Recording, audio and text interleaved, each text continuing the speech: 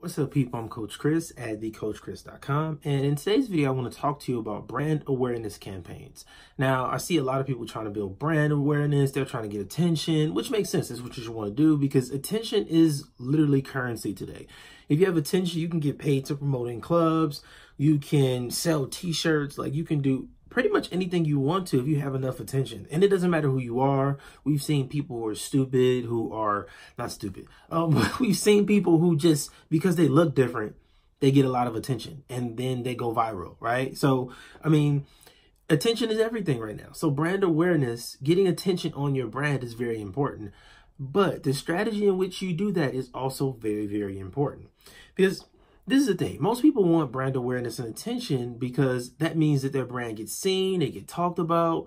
But what's more important is why your brand is being talked about. Just getting attention for the sake of having attention is not enough, right? Like if you have people talking about you all the time, that sounds like it's a good thing, but that attention will be fleeting if you don't know what you're doing. Right? If you have a company that sells mattresses, but people are talking about your company because of something crazy, all press is good press used to be a good thing. But I mean, now it's so easy. You can get so much more attention that it's not really the same thing, right? Getting a ton of attention now can be way more impactful, but now it's much harder to really filter out where you want to get attention and how.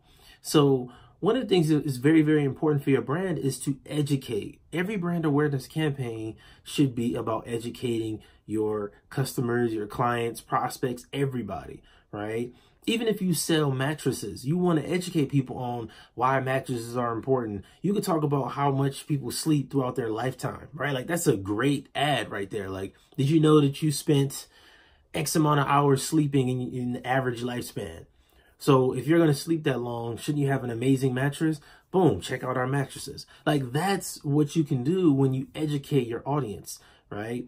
And what's even better though is when you can educate your audience without making it about your brand. That's when people know that you know what you're talking about and you get genuine connections, right? Instead of saying, hey, I have the best mattresses, you should buy this because you need to sleep all the time. Like, that's not really powerful. But if your first ad is something educational, like, look, man, you have to sleep this much in the average lifespan. If you're at age, like, let's say you target a specific age group. Let's say you only sold mattresses to, like, I don't know, to college students or whatever. I don't know, just something like that. But then you would talk to people who are between ages 18 and like 25.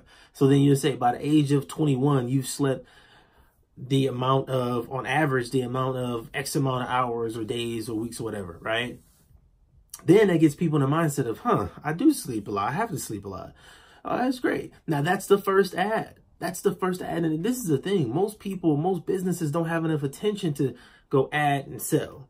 No, brand awareness should be just that, brand awareness. So when you're creating brand awareness, think about it as I want to educate people as much as possible, share as much valuable information as I can. And that's it. That's it. Nothing else. Because if you share that valuable information, you'll become known for that information. People begin to trust you because they see that you're the person that has the answers, right? For me, this worked with podcasting, right? When I had my podcast and I talked about it on Facebook every other day, I went live all the time. I had a Facebook group for it. Like I became the go-to guy for podcasting because that was all I talked about. I answered questions about it. I had free trainings on it, courses, coaching programs, all of it, right?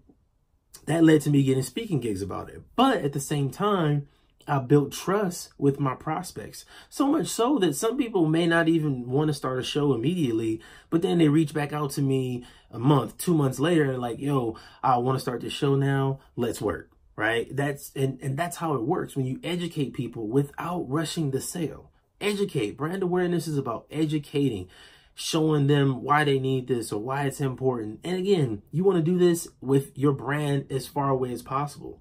A simple logo on a video is enough. That's the perfect place to start because then your brand becomes associated in their brain as the one with the answers. That's the best way to start, right? Like that's the best way. After that, after they begin to know you, after they see you as the expert, that's when you can sell. Right? So really brand awareness is about patience too, man. Patience. If you want to get discovered, you want to be seen, you got to be patient.